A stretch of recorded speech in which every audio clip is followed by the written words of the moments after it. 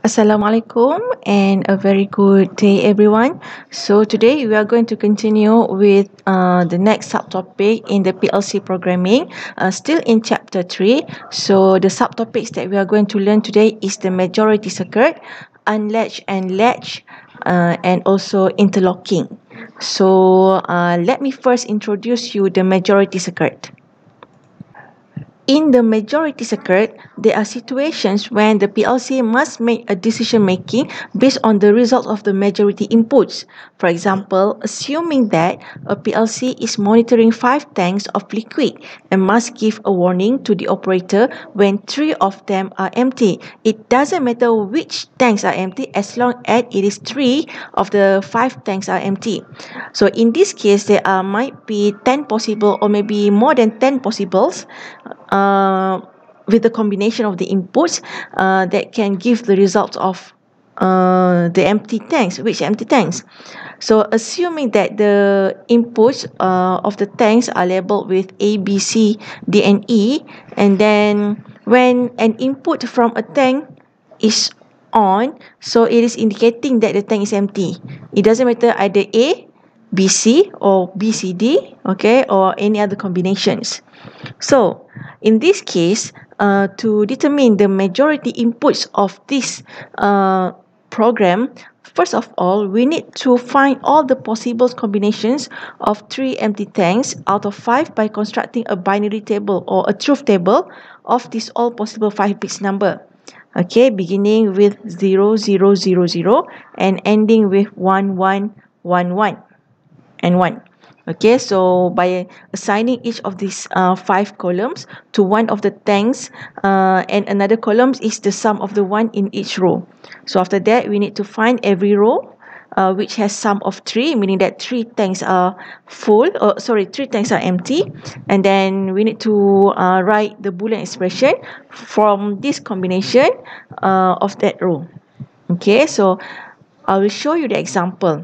Okay, so for example, in this solution, okay, we have 5 tanks A, B, C, D, E. So in order to make it easy, I divide the tanks into A, B, and C, D, E, which A, B meaning that 2 bits, okay, and C, D, E it holds 3 bits. So with the combination of the bits, it's going to have 0000 until 1111. So when 3 tanks empty, so the result output here will be 1, otherwise it will be stated 0.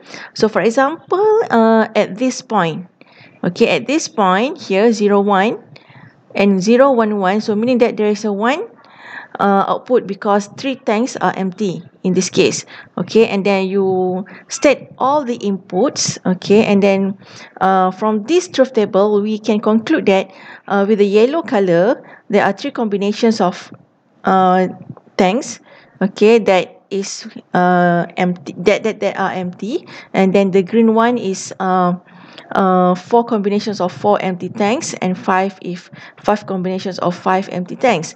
From here, we can come out with the Boolean expression. Okay, so it has probably 16 combination here, okay, that give result 1. Either it is a 3 combination of 3 tanks, a combination of 4 or 5 tanks that are empty. So from this combination, we will come with the Boolean expression. Okay, and then from this raw Boolean expression, you can do a Boolean simplification, and after that you can draw the simplified Boolean logic and you transfer that Boolean logic into the ladder logic. Okay, so this is how we are going to program the PLC based on the majority inputs of this circuit. So basically, by finding the combination from the truth table, it's easy for us to determine which combinations are useful to determine the output of the program. Now, the repetitive output in PLC ladder logic diagram. So from this ladder logic diagram, will the output Q1 be activated when you press 1 and 2 switch, 3 and 4 switch, or 5 and 6 switch?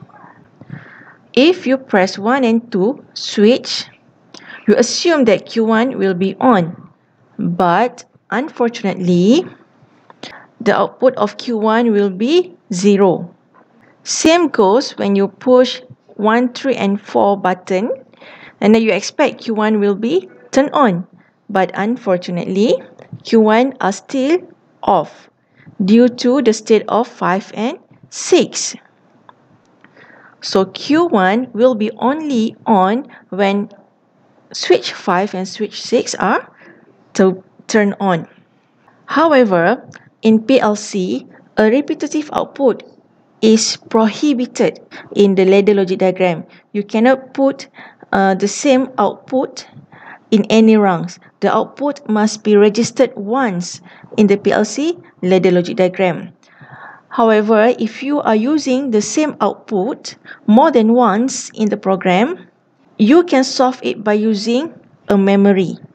So memory by definition is an intermediate result of the binary operations, and it is normally stated as a flags or variables in the PLC ladder logic diagram. So you can use a memory to solve the multiple output or the repetitive output in the PLC.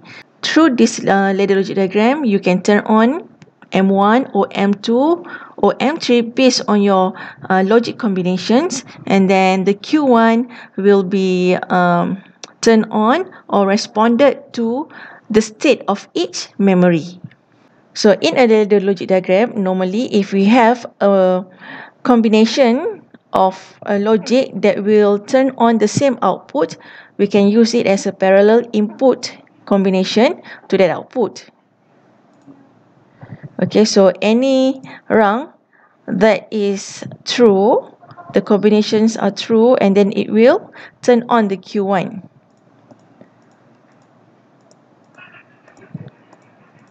Okay.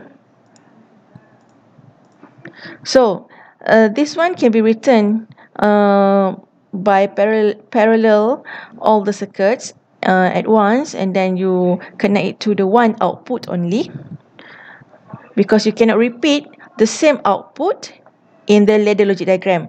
But if you want to repeat the same output in the ladder logic diagram, you can use memory.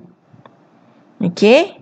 Instead of connecting it directly to the output, you can connect it to a flag or a memory here.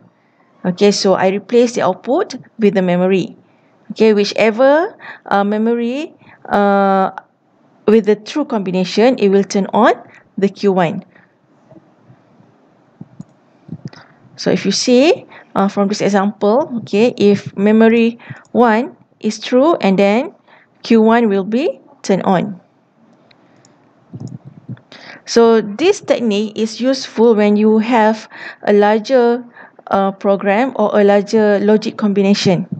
Alright, so you can repeat the output in any rung of your program as long as you can replace it by using a memory. So the output of the final output of the intended coil or output coil will be response to the state of the memory. Okay, so this is useful when you have a large program. Okay, now we move to latching function. So what is latching function? So latch and unlatch output is used to lock the output on. Okay, so when you turn on the on button, you want the output to be turned on, even though when you release the button. So it is very useful in the PLC, in the real implementation of PLC in automation, okay, because most of the switch button do not have the latching feature on that button. Okay, that's why we have to create a latch circuit to save the state of the on state of that button, and so that it will keep the machine to be run. When the latch output is energized, the output will be turned on indefinitely even when the output coil is de-energized. So in this case, the output can only be turned off when unlatched coil is energized. Okay, so this is an example of PLC circuit with the latch process. So you have a button forward here. Okay, so when you press the forward button, so the output will be turned on, and then you latch this on state of this output to the input and become its input. So when you release the forward button, it will keep turn on. However, this circuit has some problem. When you press the button, the motor will never stop. I will show you in the simulation. In this simulation, the input forward of this circuit is latched by using its output. So I will run the simulation. So if you press the forward switch, okay, it will turn on Q1. And then when you release it, Q1 is keep turn on. Okay, even though you have released the forward button. If you turn on I3, Q2 is not turned on because the state at Q1 is not released. Okay, because this Q2 will be turned on if Q1 is released. So this is the problem with these circuits. It can latch the input. Okay, the output will be turned on continuously, but it will keep running without stopping. And that is why we need to put a stop button at this circuit. So when the stop button is pressed, it will stop the function at this rung. And then when you want to turn on another motor, as the stop button has been pushed, so another state of another motor, for example, in this case, if you turn on forward, okay, so the motor will be running forward, okay, and then if you want to make the motor in a reverse function, so you have to stop motor 1 first. Okay, when motor 1 is stopped, only then motor 2 can be run. So I will show you the simulation. In this simulation, we have added a stop button here.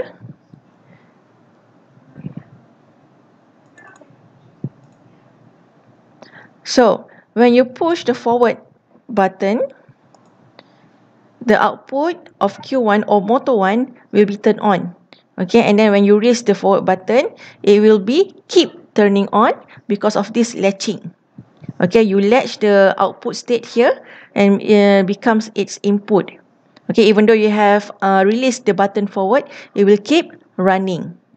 Now, you are going to stop this motor because you want to have a reverse function. Because even if you push the reverse button, okay, motor 2 will not turn on because the process of motor 1 is not finished. And therefore, we push the stop button first. So the stop button will stop motor 1.